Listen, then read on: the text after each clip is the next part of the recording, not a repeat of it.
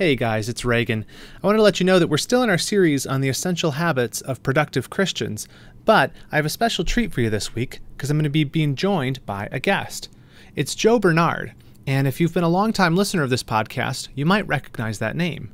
He joined me in episode 24, way back in January of 2020. Now, Joe is the perfect guest to have on the podcast to talk to us about Christian habits because he runs Cross-Training Ministries, which helps men develop the basic disciplines they need in their life to walk faithfully with the Lord. I think you're going to like this conversation. I really enjoyed it, and you'll see a lot of intertwining of some of the things we've already talked about on here in regards to scripture memorization, waking up early, and all that kind of stuff. So I hope you enjoy the episode.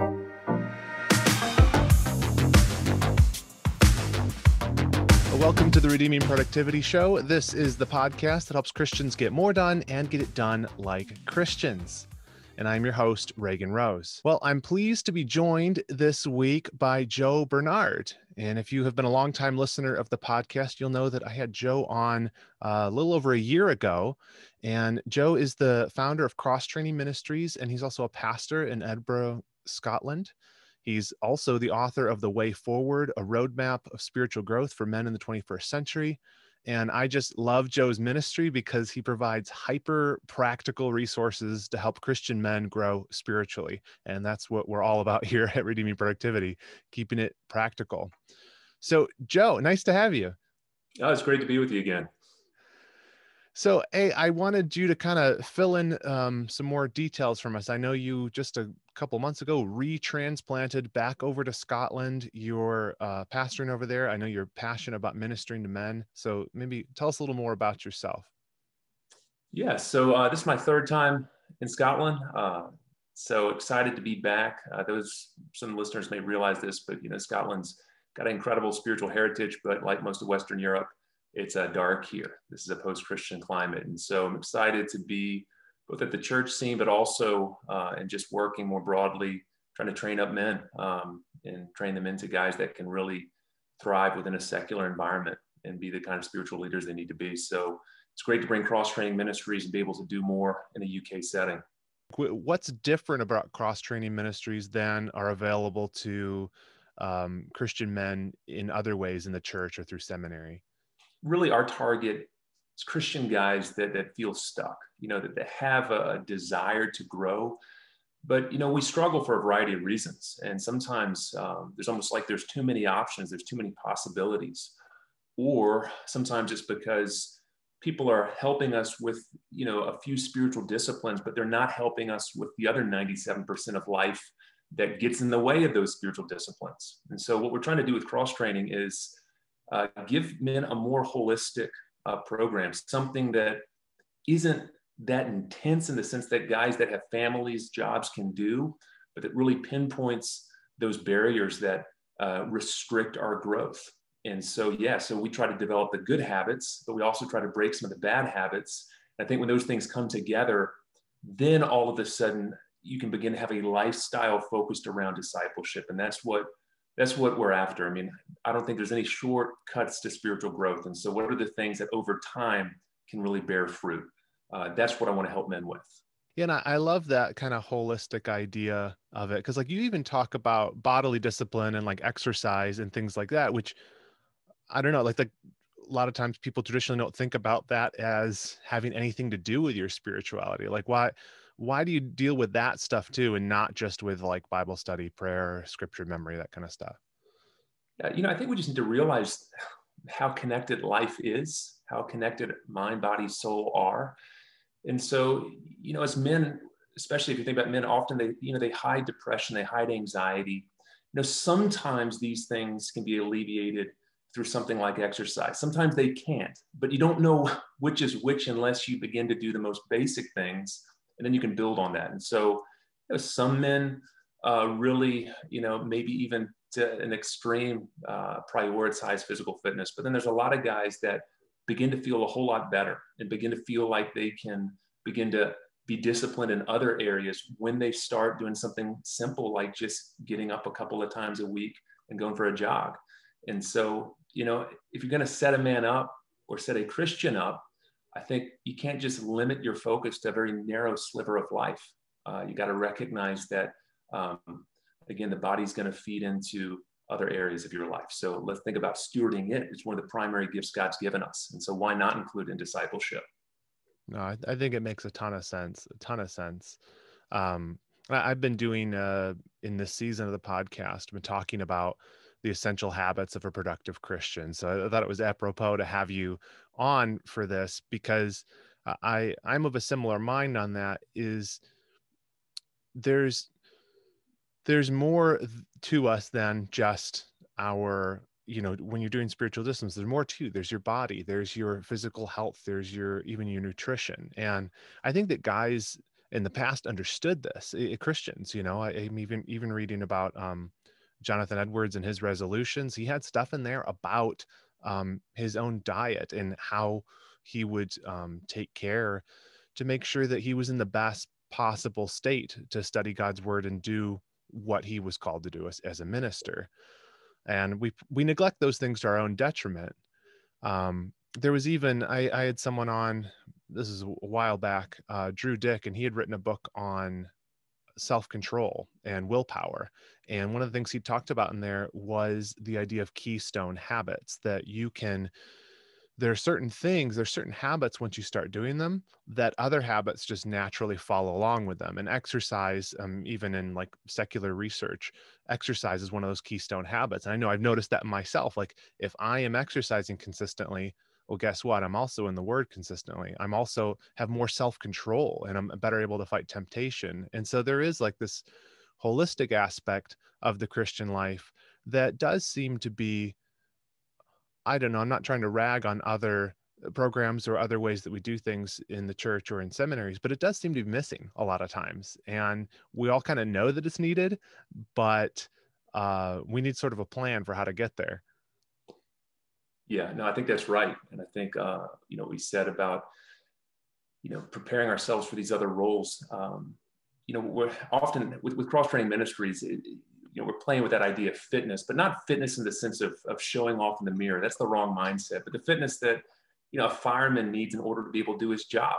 And, something like getting some exercise, you'll be a better dad, you'll be a better husband because you'll have more energy and you'll have more patience. These things are all connected, and it's not the only answer, but it's, to limit the puzzle to just having a quiet time and spending some time in prayer.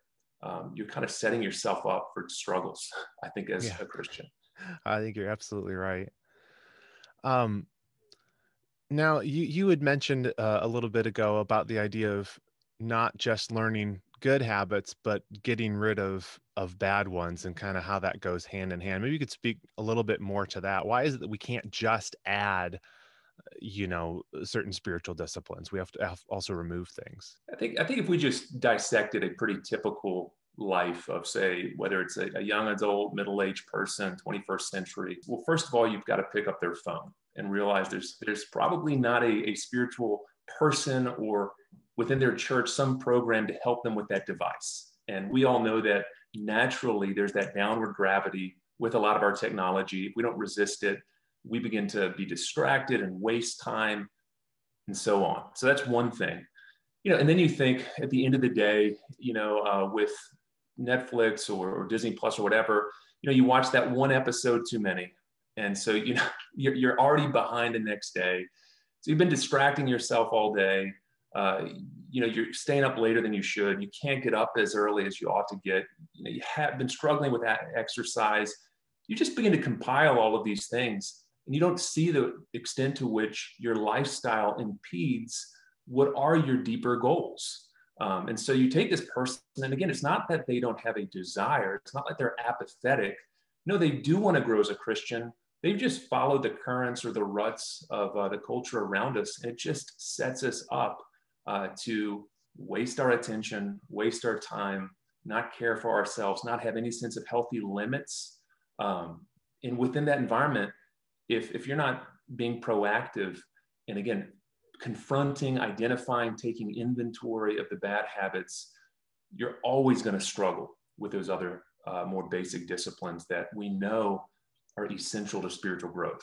And it really, you use the word lifestyle a couple times. It really is a different lifestyle. Like you can't, I don't know, you can't like just do a couple life hacks or make a Right. tweak here and there. Like the Christian life is a radical transformation. You're going to be different. And what I love about the way you approach it is you don't just tackle one small thing, you tackle the lifestyle thing. Right. And you do it at a very practical level. I know you talk a lot about routines, which is interesting to me. I just did a course on morning routines because I think you and I probably share a similar view on some of these things. Like you, it's not Herculean efforts that lead to your Right. maturity as a Christian. It's what you do every day. And then 5 years down the road, you're a different person, 10 years, 15 years, but getting that locked in into daily habits. So maybe could you talk to us a little bit like how you think about routines as a Christian and some of that? Yeah. Yeah. I think you're so right that if you set up these routines, that over time they really bear fruit. And so, something small, something as small as waking up and the first instinct just to check your email or to check, your social media status, whatever it is, we immediately launch our mind, Mhm. down a path. One, remembering the things we didn't get done yesterday. So now we have that pressure.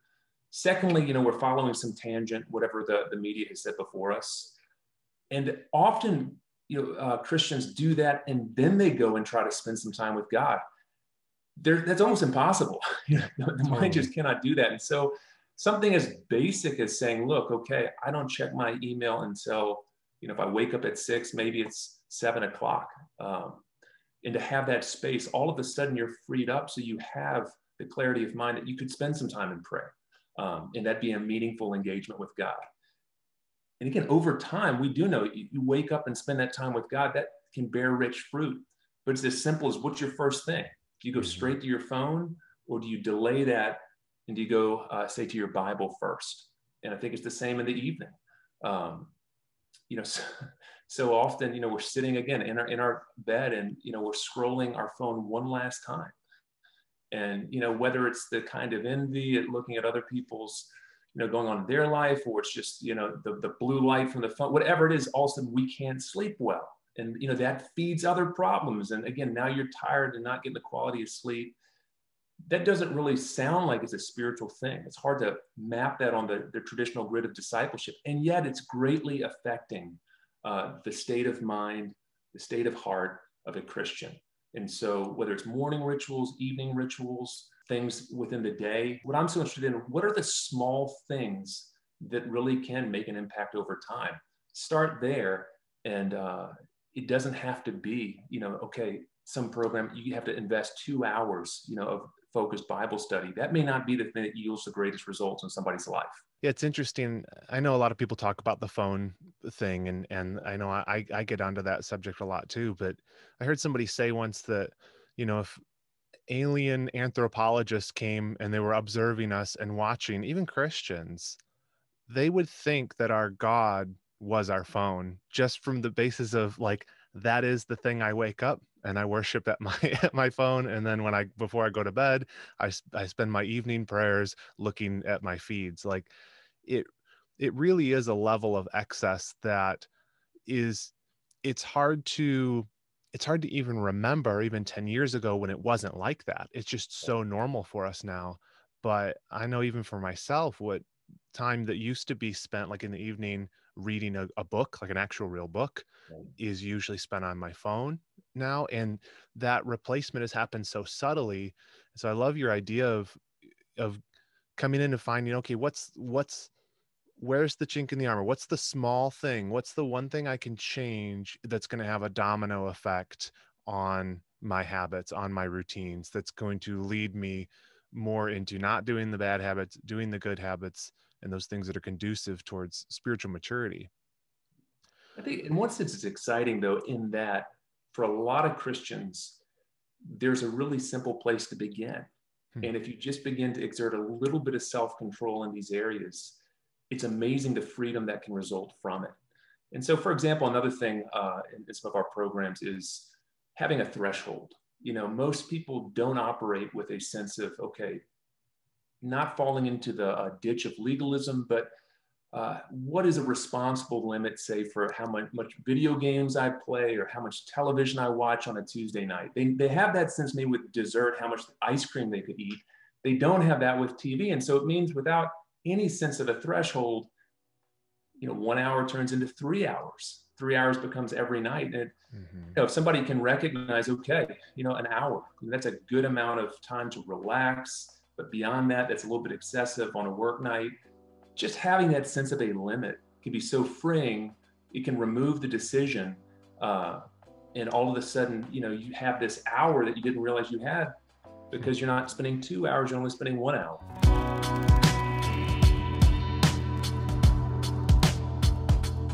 Now I'd like to pause and thank the supporters of this show. Redeeming Productivity is supported by people like you.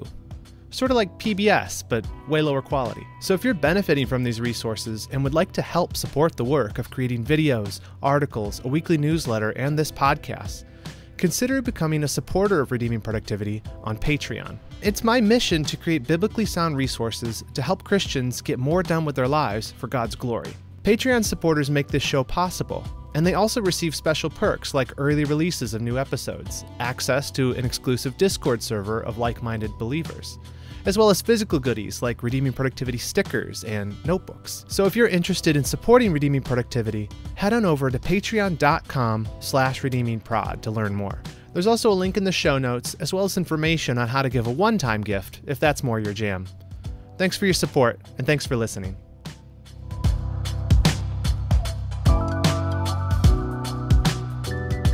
It's interesting to talk about limits as something that gives you freedom. Yeah. Do you think that, I've noticed in church and even in myself when I'm talking to people about these things, of a hesitancy to want to tell people what limits to put on themselves. Do you think that that's a fear of coming across as legalistic, or what do you think that is, that where we don't even, it seems like we're hesitant to even give people even a very broad just guidance, and not say that it's sin to do this, but to just give them guidance, say, hey, maybe you should cap it off around X number. I definitely agree that fear is there. And I think a lot of it is, due to legalism and fearfulness about, making people think that they're going to be righteous because keeping some sort of rule. However, I know I used to feel really embarrassed to sit down at at a table and tell some guy, look, for 12 weeks, I want to tell you when to go to bed and when to wake up. But what kept surprising me is when I do it, all of a sudden guys are like, man, finally, I've been waiting for someone to say, be in bed by 10:30 because I keep staying up till 11:30 and it, keeps messing me up. And so it's not that it's not the legalistic principle, it's the clarity. What so many people want is just, okay, don't tell me to go to bed early. Just give me a limit. Over time, I can adjust it to my own lifestyle, but I need a place that takes the decision out of the equation at the front end. And so that's, again, a lot of what we're trying to do is let's get the clarity at the front, then over time, put the responsibility back on you so you adjust to what suits your schedule. But from the gate, it's easier just to say, hey, look, for a limited period of time, let's just do this, cut the decision out, get out of the rut, and then again, balance things over time. Yeah, that was one of the things that really impressed me. I was looking through like an overview of your program, and you're giving people a bedtime, and you didn't say you didn't tell them here's kind of a range. You said, go to bed at this time, wake up at this time. And I think that's so helpful. I work with young men, like college and 20-year-old, and they're always asking, just tell me what to do. They just want, give me a specific plan.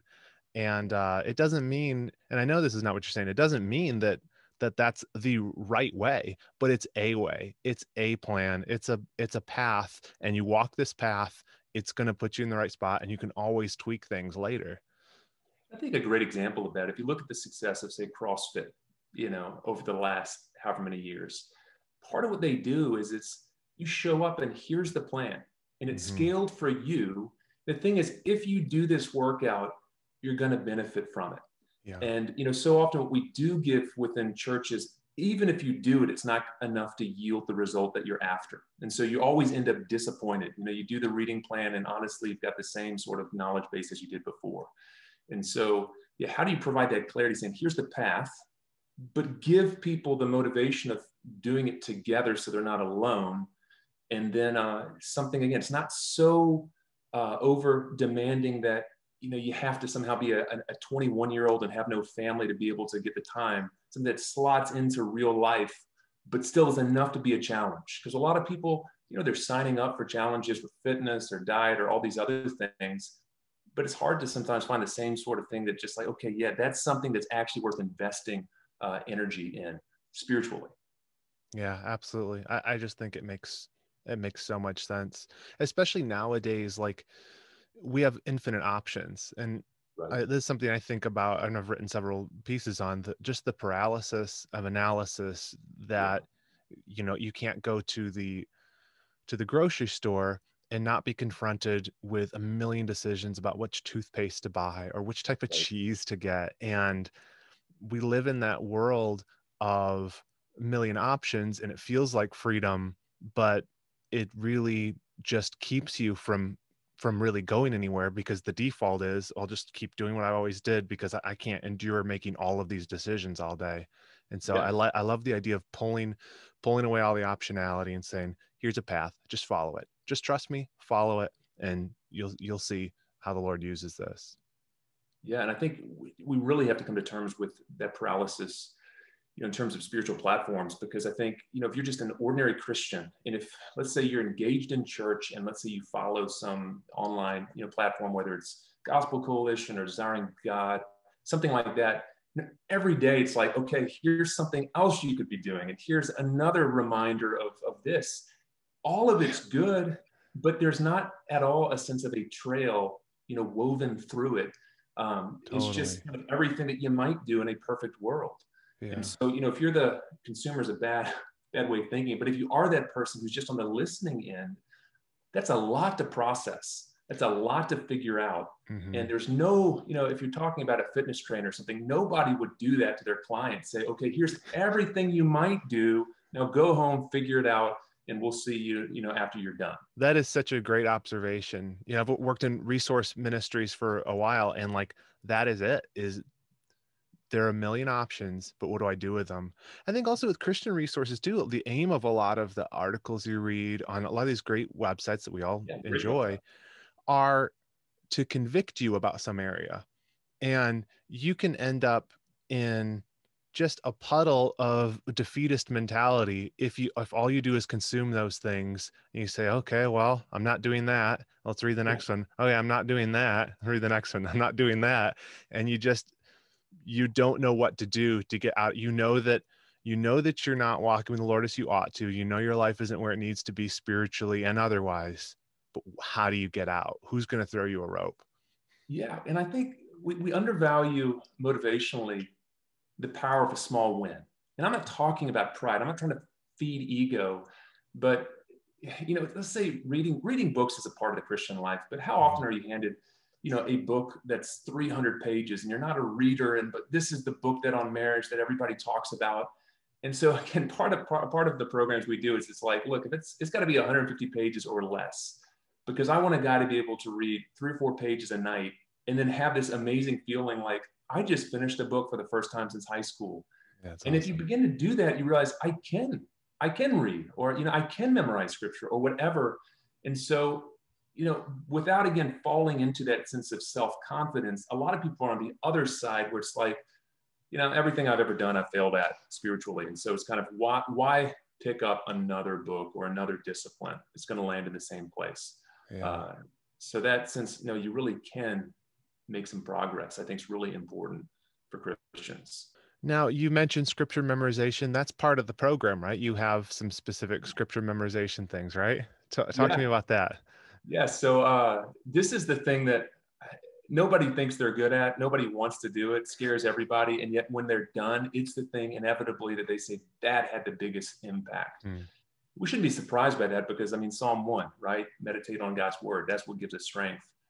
But the reason it's a part of the program is everything has kind of two purposes in my mind. One is to combat a contemporary weakness. None of us are good at focusing the mind. Technology has not helped. Hmm. So something like memorization, it counteracts that. You've got to focus your mind. But then on the other hand, you've got all the promises of God. And so, like for our entry program, CT12, over 12 weeks, it's cumulative. Men memorize Colossians chapter 3, verse 1 to 24. But what that does is, one of the things Christians lack is a blueprint of godliness. You know, they know if you were to ask them, describe for me fitness, they could give you some sort of description, or, you know, describe for me success in the workplace. And again, they could give you a description. But if you sit down a Christian and say, describe godliness to me, what is a mature Christian? The mind goes blank. And so we're asking people to do disciplines without them knowing what they're meant to grow into through these things. And when you have purpose, that kills motivation. Yeah. So with Colossians 3, somebody's given a blueprint. This is what maturity entails. You start with union with Christ. You've got killing sin. You've got Christian character. You've got Christian relationships. And you've got work ethic all woven together. And so again, you've got multiple things. You're combating the flightiness of mind. You're tucking God's word in your heart. And then simultaneously, you're getting a blueprint. So all of a sudden, oh, this is what I need to grow into. And it, you know, be true for a woman as it is for a man, but it's just, you know, for a mature Christian. That's big. Yeah. Scripture memorization, I think, is one of those neglected areas. It is one of the essential habits that we should be practicing, but nobody does it. And it probably is. I mean, in large part, it's probably a microcosm of some of these other issues where, like you mentioned, distraction, but also like just not having a plan. Like, what am I going to memorize? Is just start in Genesis 1? Yeah. And I think this is where what's exciting to me is when you begin to put together a discipleship program that yes, encompasses the disciplines, but also the other areas of life. What happens is, men, that moment when they would just, you know, scan through ESPN one more time to, you know, check out like what the recruiting news is. Instead, I've got to memorize these verses. And so those 10 minutes, suddenly there's something good to be done. And honestly, the device can be redeemed in that it does make it accessible. There's great apps for scripture memory. And so, whereas I tell men, okay, you've got to commit to 15 minutes a day for memory, what happens is they end up filling up these moments elsewhere. And all of a sudden, you know, they're sitting waiting for their kid to come out of sports practice. And so I got 10 minutes. Okay, I got to go through my memory verses. And, you know, they wouldn't do it if it wasn't the combination of having a set assignment and also a plan with their phone. Man, I love that. I love that. Now, talk to us a little bit about motivation, accountability, spiritual friendships. I feel like those things kind of go in tandem, and I know it's part of your approach to these things. One of the hard parts, even if someone hands you a plan, is you know, it's about Bible reading plan, for example. I give up after a little while. I know that we know that that's helped when we do it in a group. It's helped even more when we have people who are in our lives that we're close with. So maybe talk a little about that aspect of it and why you emphasize spiritual friendships. Yeah, I think we make a mistake as Christians. We rely way too much on internal motivation. It's part of life, but really the most effective forms of motivation are external. You know, when you commit to something and it's public, all of a sudden there's a sense of accountability, which provides a really powerful sense of motivation, as well as when you surround yourself with other people. You know, these are things that aren't reliant just on your own kind of inner resolve. And so that's why, like for the programs we do, I have men sign like a covenant form saying that, one, they know what's in it, two, that they're going to do their best to do the disciplines. And that means something to somebody to actually sign their name. Doesn't guarantee they're going to finish, but in those moments where they would slip off really easily, it's like, well, wait a second. No, I've signed up for this. And so if you get that buy-in along with, like you said, friendship, the friendship is what makes the tedious task fun. Yeah. And we know this, you know, with exercise, you go jog by yourself, you know, you're just kind of mindlessly wishing it was done. You get 3 or 4 friends and go run with them, and all of a sudden you look forward to it in a different way. Sometimes we build that into discipleship, but often we just miss, you know, how important friendship is. And I think one of the great things that a program can provide for friends is a sense of a shared journey. So, you know, you think of men's discipleship where you sit at Starbucks every week and you don't really know what you're meant to be doing. And you've got yet another book you're supposed to go through. And again, you lose motivation.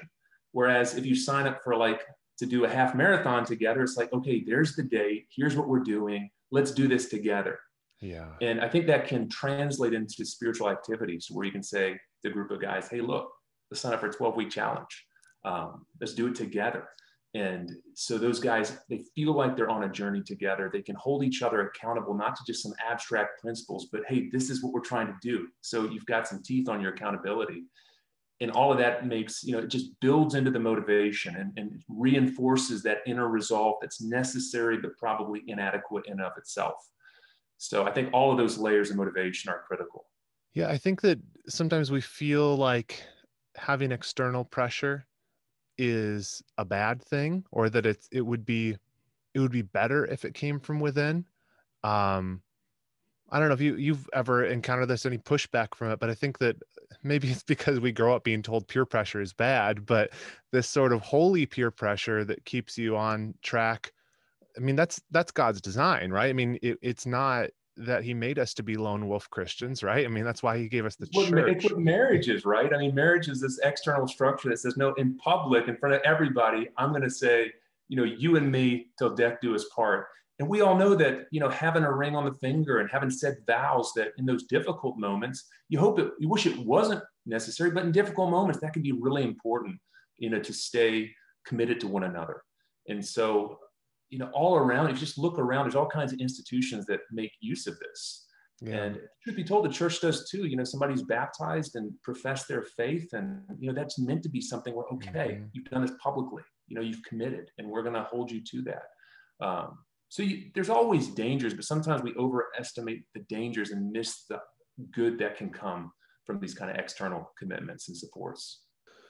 So what's the structure of the program? You have CT12, it's cross training. Is that the 12th time you're going through it? Is it cohort based? How does it work exactly? Yeah. So CT12, that's the, again, entry program for cross training. Really, it's built around three things: simple routines, bodily discipline, and spiritual friendships. So the things that we've been discussing. So some real simple in terms of the simple routines. It's not meant to be time intensive. I tell guys, I want 15 minutes of scripture memory, 15 minutes where you read, go to church on Sunday, and then there's a plan to help with some prayer. So again, simplicity is meant to be part of this. I want it to be something that you can print out on a business card and hand the whole program to somebody, and it all be right there. So, it's got that, it's got some of the bodily discipline things that we've talked about, and then groups of guys doing it together. So it's definitely not meant to be something where an individual just signs up. Sometimes there are groups on Zoom with guys in different areas. Sometimes it's men who are in the same location. But really the goal is, this is meant to be a simple thing. I mean, I tell every man that signs up, you can go replicate this. By the time you've memorized this, you've read a book, you don't need a seminary degree. This is something that you can pass on easily. So in person and together is the way it's meant to be. I got you. So if someone's listening to this, it's for men only, or it's geared towards men, right? Geared toward men, but there actually have been groups of women. It's not so much the content. It's just the fact that Cross Training Ministries is built around men's discipleship. Gotcha. So there have been female groups that have done it too. So if someone's listening to this, maybe they have a small group, or they have a men's breakfast thing. They get together every Tuesday at 6 a.m. at Panera Bread, and they got the coffee subscription, and they're looking for what to do next. This is the type of thing they might be able to do together, right? It gives them a goal and a plan instead of just going through one more new book. Definitely. It's not the sort of thing that works with like an entire men's ministry within a church, because not everybody's going to want to sign up to something like this. But where you have a small kind of cohort of guys that just like, we need something more. It's perfect for that type of need. And the idea is, 12 weeks is 12 weeks. So it's not like you're going to revolutionize your life. Honestly, a lot of the things that you're going to try to do, you're probably going to do okay some weeks and not as well other weeks. So the idea is actually that it's 12 weeks that lead into a longer leg of the journey. So that the same tracks that have been laid. So by the time you're at the end of it, guys have realized, I can memorize 2 verses a week.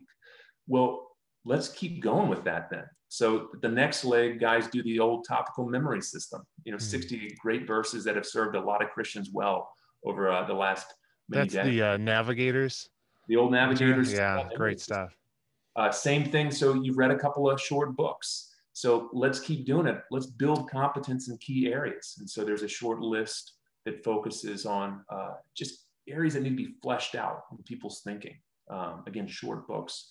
So the idea is that actually you begin to build these habits, break these habits, but recognize by the end, okay, we got to keep going. And so there's a further leg for those that finish the first 12 weeks. That's really cool. Yeah. So it's not just the 12-week program. You've got more on the other end of it. That's if guys want to do that. That is really cool. I love what you're doing, Joe. How can people find out more if they want to sign up, they want to get into this? How can they get more information? Yeah, for general information about cross training, you can check out the website, xtrainingministries.com. I'd encourage guys to get a copy of my book, The Way Forward. Very much tries to diagnose the problem, why men struggle to grow right now, but then also offers not an ultimate solution, but hey, here's what you see in men's lives who are growing, and then some practical steps on how to get there. So you can check out that book. But then for CT12, this program we've been talking about, if you go to menneedhelp.org, you can see the overview of the program. You can get in touch with me. I'd love to chat with anybody who wants to try to start a group, wherever they are. That's awesome. And I will include links to all that stuff in the show notes and the description for this, so you guys can click through each of those things. The book, by the way, I've read the book and it's very good. Just a little plug for that. The Way Forward, really, really excellent. If you've read books on Christian discipleship, growing, that sort of stuff, this is a different take on it. It's a different approach, and I really appreciate it. And that's one of the things I really appreciate your ministry. You really get down to the nitty gritty. You've seen what's lacking in a lot of men's ministries, and instead of complaining about it, you went and you've developed something that's genuinely helpful, a genuine roadmap for spiritual growth for men. And just appreciate you, Joe. I love what you're doing, and encourage you guys to check out his resources, check out Men Need Help, and consider signing up for that. Been great chatting with you. Thank you. Same here. Appreciate you coming on. We'll talk with you soon.